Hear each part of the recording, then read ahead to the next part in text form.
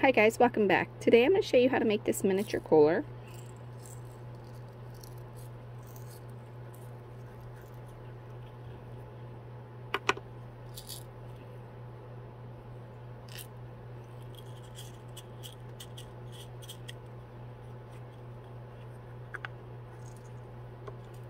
Okay, so the first thing you want to do is you want to go ahead and take your bottom piece, which is going to be the one with the name on it. You want to go ahead and attach this to the side.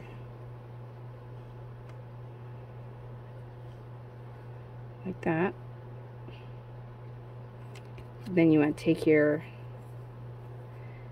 other piece and put a little bit of glue on here. This is your other side. And you want to attach that right even there. You want to make sure that they stand straight up.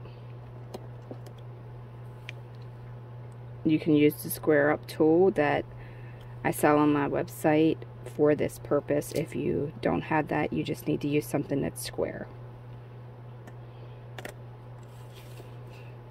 Okay, while that's setting up, we're going to slide that to the side for a second.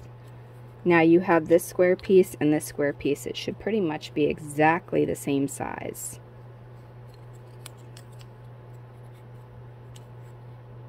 If you want to paint this, you need to paint this part now to make it easier. And I've made this center a lot smaller than what it needs to be so that the paint doesn't stop you from having your lid come on and off easily.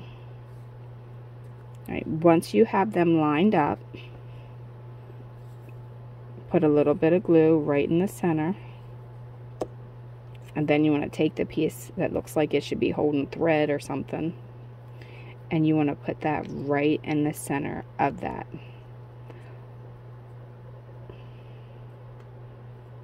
Hold that in place. Make sure it's still there.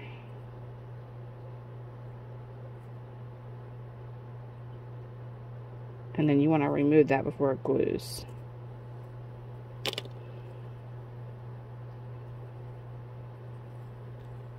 And then that'll give you the centerpiece that you need for your cooler.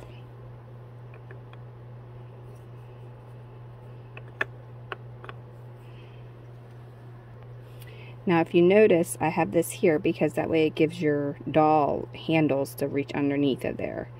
Usually in a cooler that would just be an indentation of the plastic where it's molded downward, but we don't have that option here, so we did it like that. So you're going to set that on the side and let that dry. In the meantime, this should have been set up enough to where you can go back and you can add the glue right to the edge here. And right to the edge there.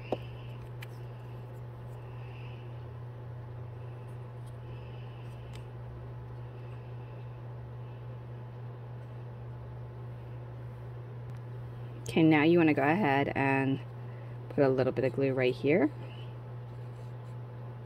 along here, and along here. And then you want to glue that piece to there. Now, when you are gluing these, and I should have mentioned this earlier, but I didn't, the ends are rounded on one end, and that's just so that you have less to try and sand off. So once that's like that, make sure everything's squared up.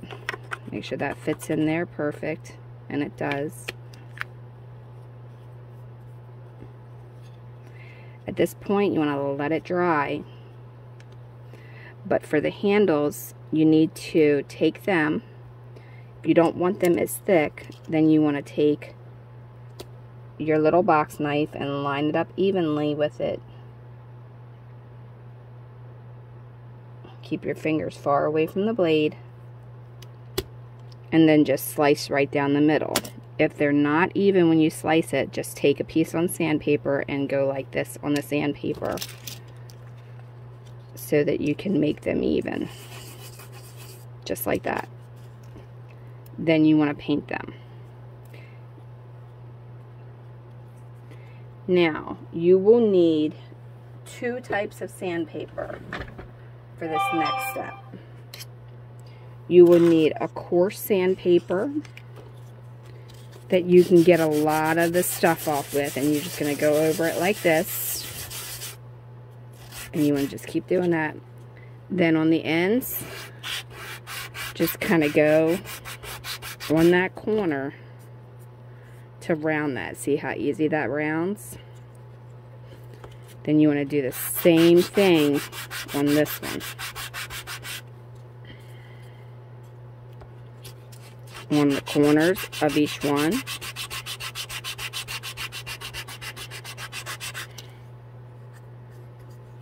And this is a long process for sanding.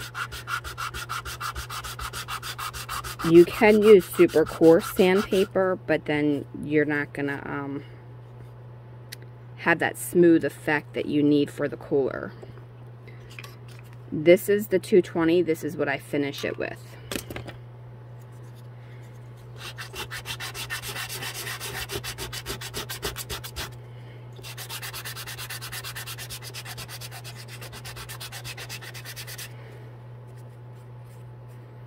See how it's starting to get that round look to it?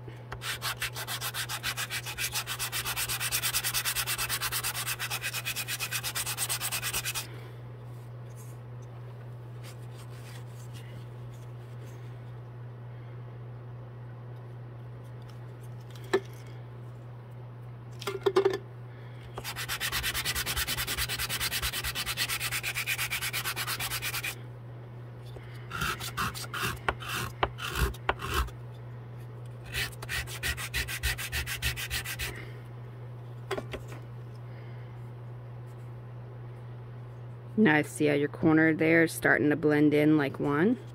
Now I'm just doing like this kind of motion.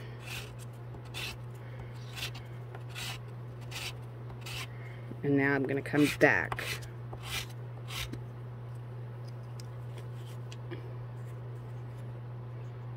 And then you just finish sanding that up.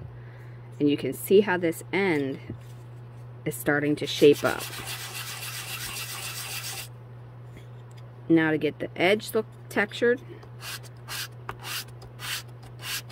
like a real cooler, just go back and forth on the sandpaper a few times, and that'll give that just enough texture. On the rough one though, not the thin one. So this is 400, the purple one, and then this red one is 220, but I also have it in purple. So 400 grit and 220 is what you'll need.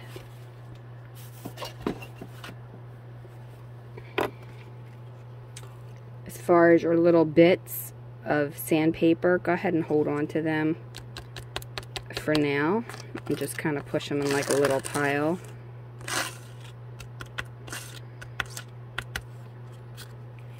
So I'm going to show you a trick. So here you have this. Now this will sand down without putting anything in here at all.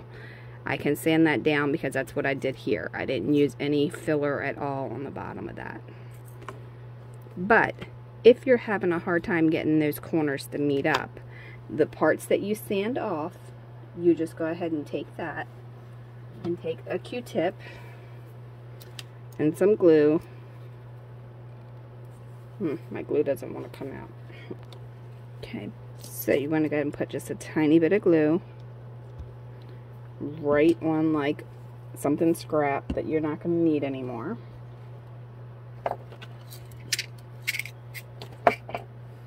Then you want to take a toothpick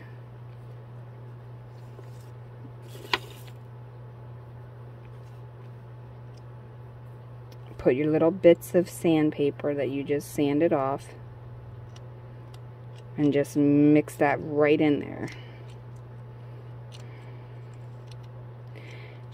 Should get kind of like clumpy and pasty like.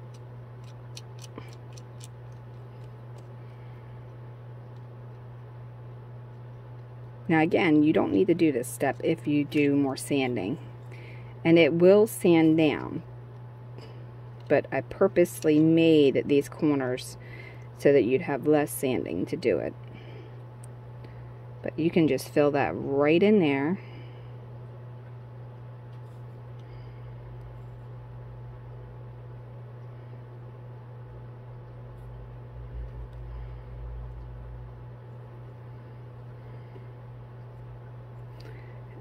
and then let it dry, and if it needs more, then you just add more after the fact.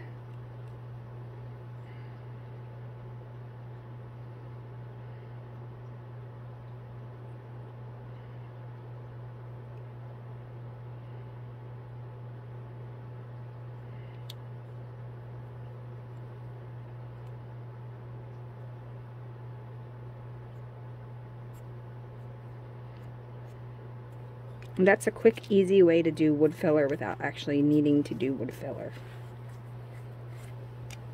Okay, so back to the sanding. I'm going to go ahead and do it on the other one, since that one's already there.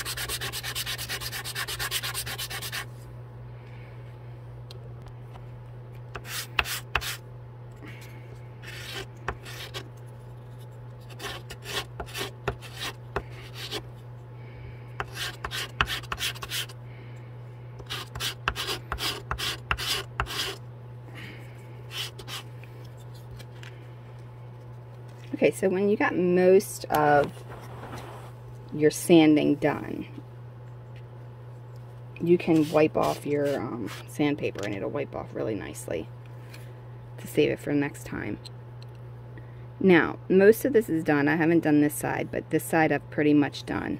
At this point, you need to use your thinner sandpaper, and you need to go back over it.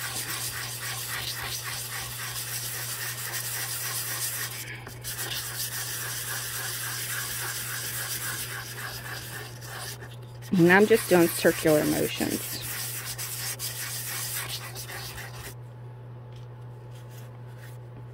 And that's going to give me the texture I need to have this finished look. Take your time, sand it out. Like I can see where this here would need a little bit more sanding. So I can just kind of go over it a little bit by hand. But doing it on a flat surface initially is the better way.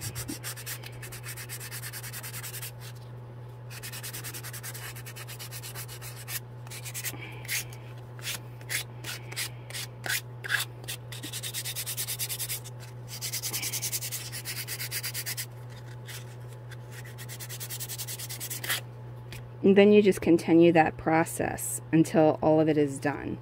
And as you can see, it will start to look rounded. Just sand up where you need more. Like, see how this is a little bit rounder here than it is over here, so I would want to round that off to make that even. And then the next step would be, and this will be after you glue it together, and there will be 2 lines on the one that you get, because before I printed this I went ahead and I put 2 lines on, one on each side, so you could keep it even. You will go ahead and put some crazy glue on your handle and put it there, and then that's all it is to making this. And if you want to have your lid rounded rather than square, I just do that, and then it's rounded.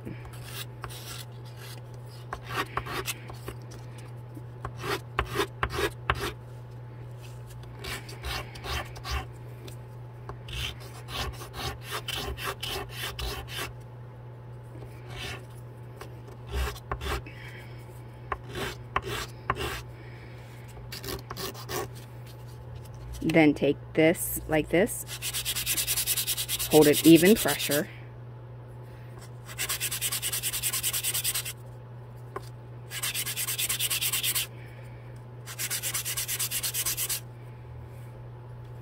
and then go back and adjust how you want it to be.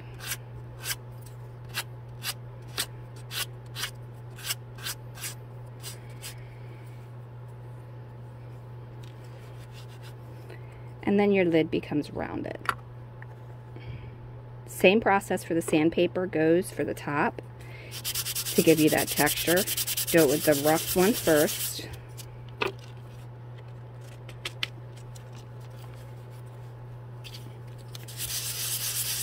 And then the finer grit next.